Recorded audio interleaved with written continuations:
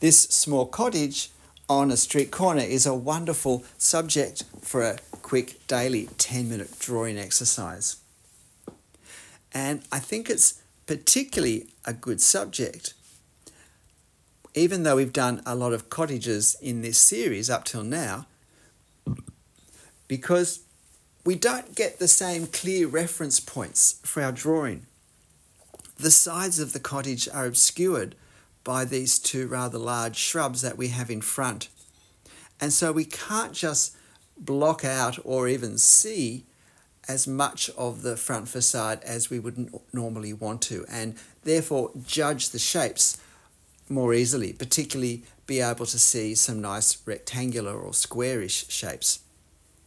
What we have mostly is the gap between the two bushes, and that's challenging because it's going to force us to observe more carefully, but also to perhaps map out, block out, establish where our marks go in a different way. And anything that forces us to take a different strategy in our drawing, because we need to, is going to be helpful in developing, in advancing our drawing skills. So this is an excellent subject to do, but I was surprised at how much it slowed me down at the start, not being able to just jump into the normal way I would do this in other ways, quite regular subject. So the cottage sits up on a raised platform, and eye level is fairly high. If we look at that stone surround on the left-hand side, we can see that both those lines slope upwards, but the upper one slopes slightly less. And if we look at the fence above and look at the top of the fence, it also slopes very slightly upwards, but not nearly as much. It's getting close to being level. So eye level is going to be just above that fence line. And that's because I'm standing across the street and the ground level continues to slope downwards. So I'm relatively low down looking across at this house. It's important that we see that before we start, because otherwise we may be tempted to put that top fence line angled up too high, and then it's not going to work in well with the top of the veranda and the roof lines sloping down the other way. So I put in these fence posts, though I don't intend to actually show them the way I've drawn them. I intend to show them by negative space, by showing the darkness behind whatever's making up that darkness, whether it's a shrub or hatching. But I've just positioned those lines there to guide my adding the darkness when I get round to doing it. But for now, I'm just working out this space between the two buildings, the two shrubs.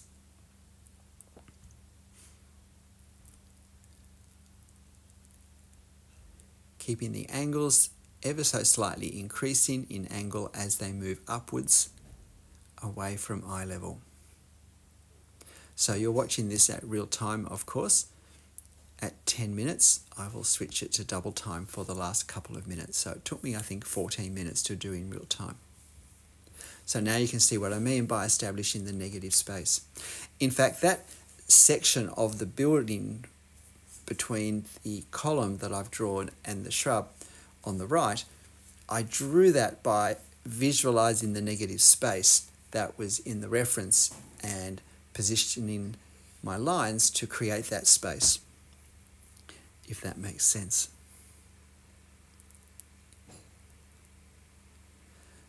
So being able to draw by seeing the gaps between objects rather than seeing the object is a really important strategy of observation and drawing to have at the forefront of our mind. We should be switching between positive and negative spacing constantly, whichever one gives us the better information for what we're trying to do, for the effect we're trying to create at that point. And now some hatching for the veranda behind.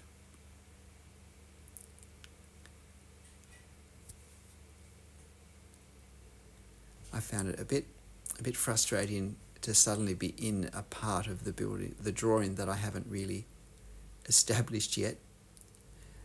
And I realised that I didn't have as much time as I would have liked to have had to work out what was happening there in the shadows of the left-hand side.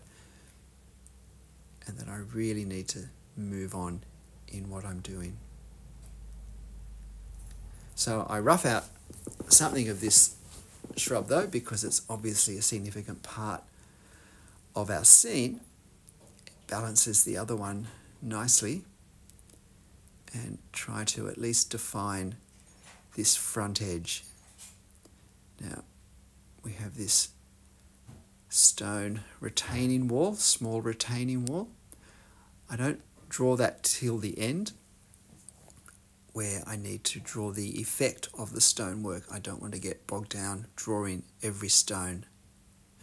As well as taking a lot of time, it actually will end up looking less realistic, ironically, rather than more.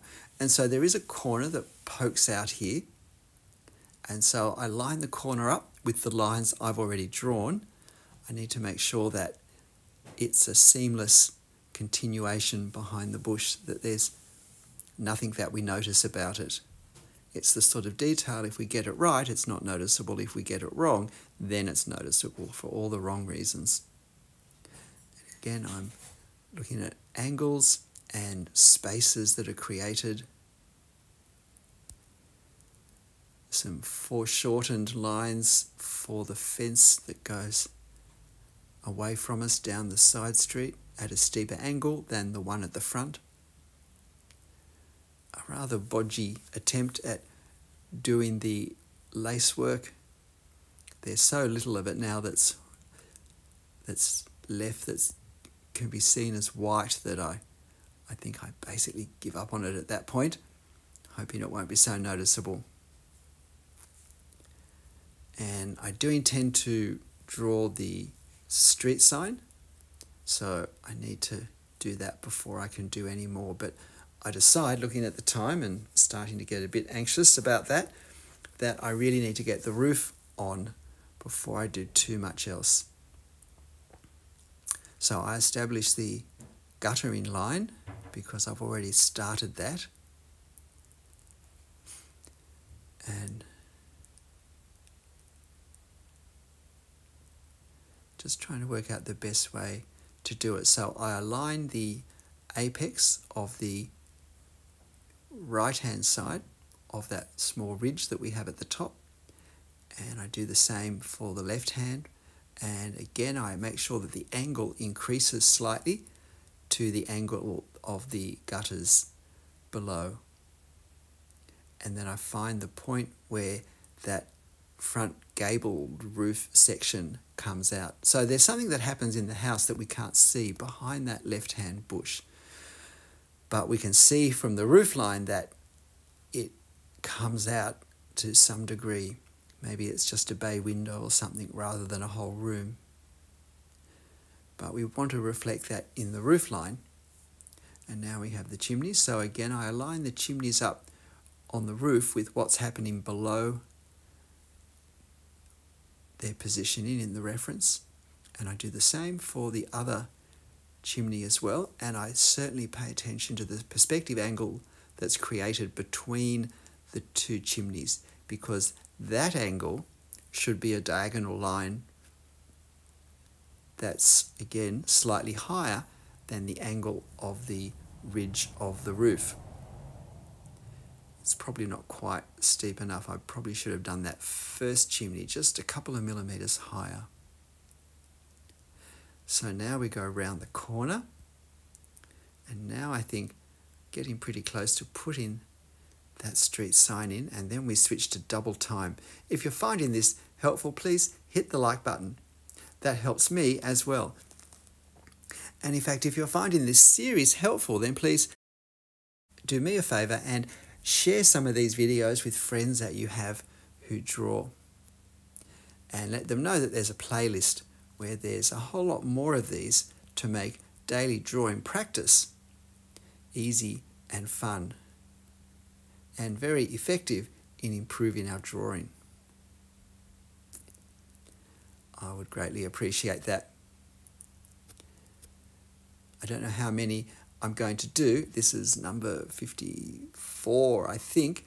But if you're finding them helpful and you are doing them, please let me know in the comments, because that will encourage me to keep going with them. But I'm sure they've been helpful even for my drawing improvement, particularly at developing a confident gestural style of drawing.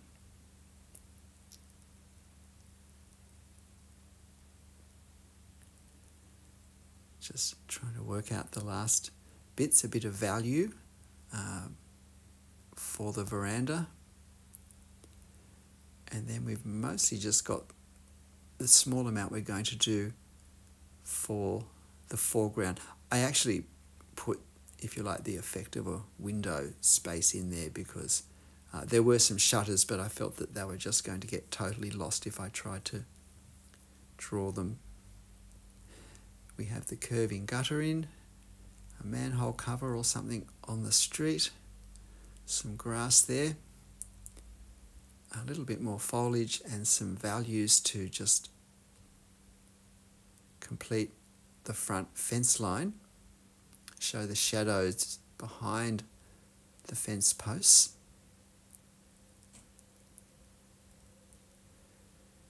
And then we just have that final step, I think, which is the marks to indicate the effect of that flagging, that stonework along the front. So here I go. So I do a little bit with a little more detail, usually in the most visually prominent position, the spot where the eye gets naturally drawn to.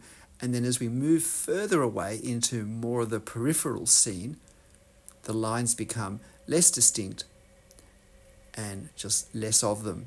And the brain can just join the dots, can continue the drawing that I haven't actually done. G'day, I'm Stephen Travers. I hope you found this interesting and helpful, and I hope you give it a go. Of course, you'll find this reference on my channel community page, so why not go there and see if this daily practice doesn't improve your drawing. But look, whatever you draw, however you draw it, make sure you have fun. I'll see you next time. Bye.